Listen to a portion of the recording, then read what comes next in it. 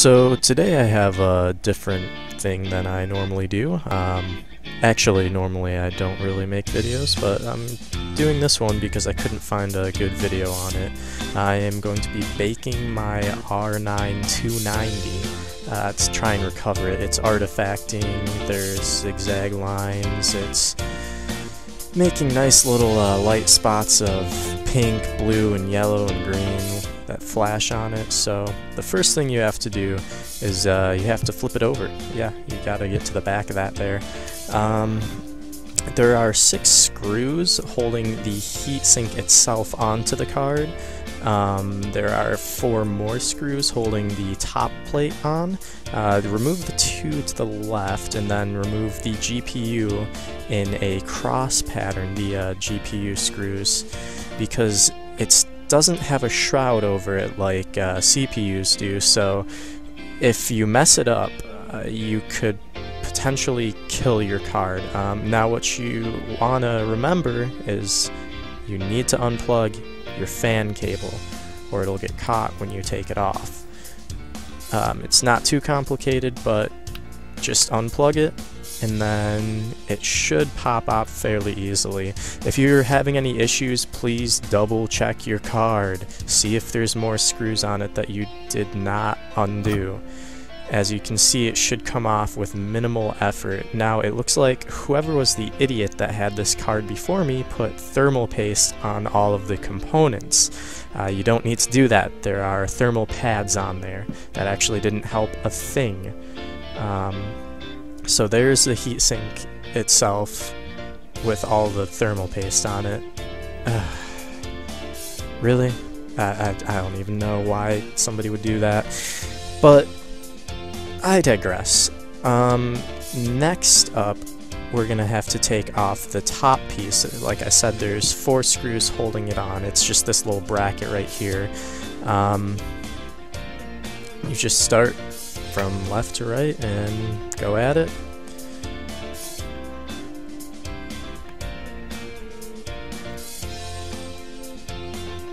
And this one kind of latches on. The screw hole to the left was above the board while the other 3 were beneath it, so you have to just slide that off. If you pay attention to what you're doing, you shouldn't damage your card. However, you do have to be smart about what you're doing and know what you're doing. Up next is cleaning the graphics card off.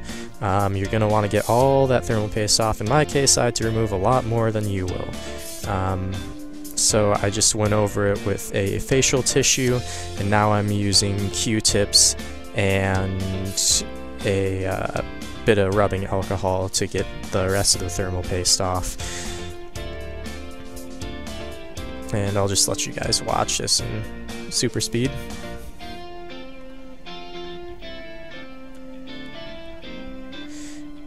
You want to make sure you get all the thermal paste out that you can. I go over it right here and take the Q-tip with rubbing alcohol and try to get all the thermal paste that excreted out from the GPU in between the transistors. Just remove that, and then next up, so as you can see, it's nice and clean. And when you set the oven, you're going to want to set it to 375 and let it heat up. Obviously, you don't want to just put your GPU in there on an oven. Go outside too, because it's toxic, the fumes that it releases, so be careful of that. Don't do it inside, or if you have to, open your windows.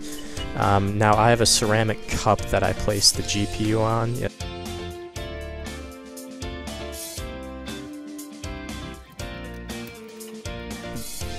You don't want it sitting on the metal because you don't want it shorting out, even though there is no electricity going through it. You still don't want that. So just put it on there and leave it for 10 minutes. I will fast forward it or cut it depending on how I feel. It'll probably be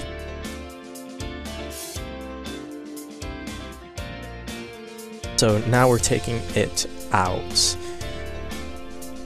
What you want to do does not burn yourself. So I could have gone inside and got a hot pad, but I just used a piece of cardboard because I'm lazy and it was already there and it wasn't too hot. So now that that's removed, you're going to want to let it cool. Just leave it sit there. I'll see if I can get a better shot for you. There you go. And as you can see, still same PCB. It's just really hot right now. After you let it cool, you're going to want to make sure you apply new thermal paste. Do not forget this or you will fry your card. Now I ran out of thermal paste right there, so I'm going to take a Q-tip and take all the fuzz off of it, all the cotton off, and spread it around. You don't have to do this, but I'm just doing this to make sure that I have enough to cover the whole thing, because I did run out right there. So, as you can see, I had enough to cover it, and now I'm gonna go ahead and reapply all of the thermal pads. Do not forget to redo those either, or you will again have heating issues. No bueno.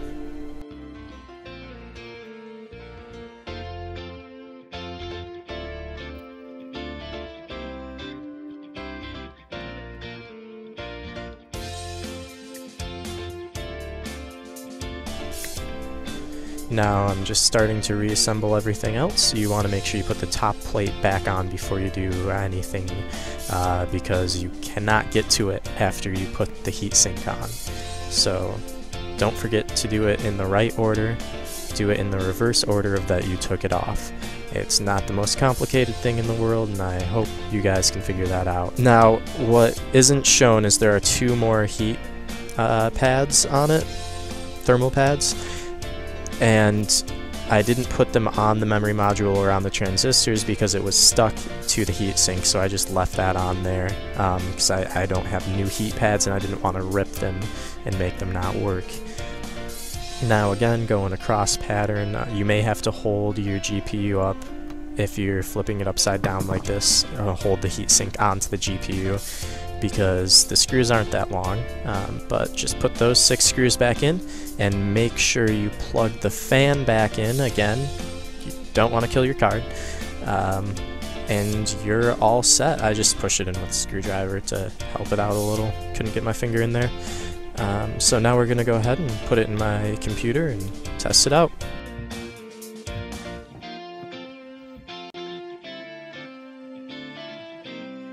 So here's the card. I'm just getting ready to go. I'm gonna wipe off the PCIe fingers, because I touched them with my fingers, and just getting all the oil off that from your skin. And by the way, it does not mess up cards if you touch the fingers for the PCIe connectors.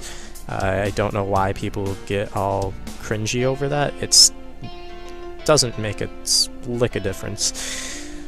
So now make sure you plug everything back in, and what I didn't do, and I'm just gonna cut it out, is I forgot to plug in my monitor and my TV again.